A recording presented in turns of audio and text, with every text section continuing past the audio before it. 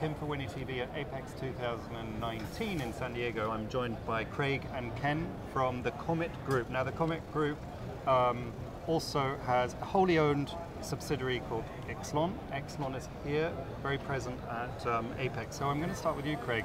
Just give us an overview of what's new and what's going on at Yxlon at the moment. Well, Kim, first, it's a pleasure to be in San Diego. I was in Manhattan last Monday, where when I landed it was 7 degrees. So for California, that's polar cold. We just stopped moving. That's absolute zero for somebody from California. But it's great to be here. It's nice to see you again. And yeah, so Yxlon. So last year, as I think everybody knows, was a tremendous product year for our company. We introduced 6 new machines at Prototronica, a huge show in Europe. And so we have some more things in the hopper that we're not quite ready to talk about yet. But you can imagine the product folks are taking a deep breath right now. And one of the things that is certainly a focus on the sales side, we just recently announced a global VP of sales where we're consolidating all sales for all segments under one wonderful woman named Barbara. And you'll be hearing more about her in the near future. And the other thing is Yxlon has always had terrific service. And so this year, when we take a little bit of a breath from product development or introductions, well, we have a few cool things in the hopper. It's to really completely finish filling out and make sure we maintain the service level that we have, our customers have enjoyed. And you know, Ken here to my left is just doing an amazing job making sure that happens. And you know, service is in the trenches because customers rarely call and say, everything's fine, I don't need you. Right? They need help, and so you need to have an organization that's very service-oriented, and Ken is just doing an amazing job with that. And it's interesting because at a show like this, you see a lot of products. A lot of companies are very much focused on their products, and sometimes service is one of those, I don't really want to say afterthoughts, but maybe it is sometimes an after or an additional thing that you offer. But to be a true service company requires more than just having great products. So how do you build that sort of service excellence and branding as a company that offers that sort of service? It's a great question. I mean, typically everyone says, like you're saying with service, it's that necessary evil, right? What do you mean my machine's going to break down?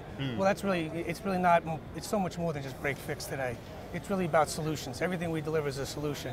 It's all about the upgrades, what the system delivers, you know, using that system at its optimal positions. And what you really want to focus on is that, look at it from the customer's perspective, okay? And really, that's what you have to do. You have to be very customer-centric. And everything we've done over the last 2 years or so is really concentrating on building an infrastructure that makes us customer-centric, from building into like Salesforce Service Cloud, so we can customers can contact us much easier, right? Both by phone and by email. So it's really making it easier for them to contact us. And then your response times, and looking at it from their perspective, what is so mission critical to them? Seeing it so it's not just that break fix, it's how does that system, when it's down, how does that impact their business and everything that they're trying to achieve? So we have really rolled everything back to say, listen, we don't want to look from the outside in, we need to look from the inside out. And to sit down with customers, and when you sit with them, it's really important to listen to them. It's not so much what I can deliver to you, it's what do you need from me, how do I make your job easier? So we've really taken a really holistic approach to many things, and you know, it's all about parts availability and sending engineers in there that are properly trained and really working with them on the training aspect so they can utilize that system to its fullest degree. And service, to me, sales, like you're saying, we'll sell the first system, but everything after that typically will come back to how well service handled that. You know, if you really had that wonderful experience, you really remember that, and that's really what helps us to build our brand loyalty. And that's why we focus so much on it. And I guess some of it is also to do with being proactive rather than just reactive. Don't just be there when there's an issue, but anticipate, listen exactly to the customer and anticipate. Great point, and that really comes down to building and technologies that allow you to do that. Like we're starting to build a lot more remote access into our systems, which means we can kind of get heartbeats and find out if there's a potential for a problem. Like what we're really trying to focus on, even like PCU utilization, it said high watermarks. If it gets like a 90% utilization, we know there's a potential problem there, right? So a lot more systems are on networks today, so who's scanning the networks and things of that type of, it's really gathering those activities. The other thing is, if you could do more remotely, you can grab error logs where you don't have to put someone in a car, drive them out there, grab an error log and get it back. if you can capture that with like a team viewer, those types of tools we're using today, we can grab those error logs, saving a full trip, and also expediting the repair, which is critical to someone who's waiting for their system to be back up and running.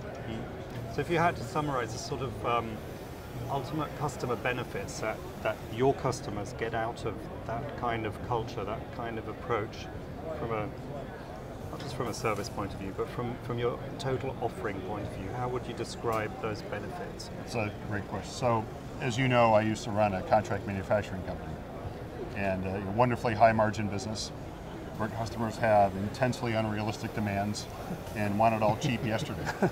Yeah. So Ken just made a point that is absolutely dead on. The first machine you're going to sell, I might get a good deal, I might buy it, I might like the salesperson, or I might just like the brand.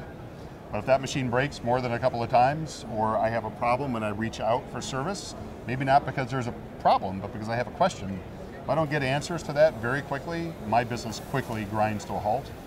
So I think the overarching thing is to kind of hammer a point that Ken made, which is really happening Yxlon wide, and is one of the reasons 2018 was a record year for order intake, is look at it from the customer perspective. What does the customer need? Customer-centric sales, service, interactions, what do they need?